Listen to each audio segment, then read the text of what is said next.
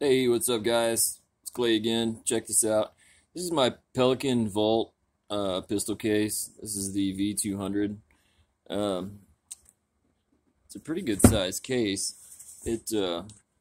I've got two pistols in it. The foam isn't pick and pull. You have to cut it to size. Um, but anyways, I'm just gonna show you my setup for this. I've got I bred a M9A1 and a Model 44 Glock in mine. But you see, it holds everything. Everything fits tight. It's great. No complaints. I didn't cut out the mags yet, but I don't know if I will or not. They just kind of float around. I've got so many of them. But anyways, I think it was on sale at Academy for $50. It's got the snap latches. It's got the pressure release valve.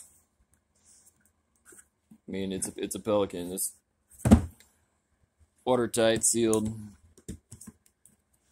For $50, you're getting your money's worth, so you can't go wrong. Real easy to cut out. I used an X-Acto knife. Just took my guns, laid them in there, took a Sharpie, drew around them, and then that was it. Just kind of cut around them, and everything went great. So, anyways, that's it. Pelican Vault 200.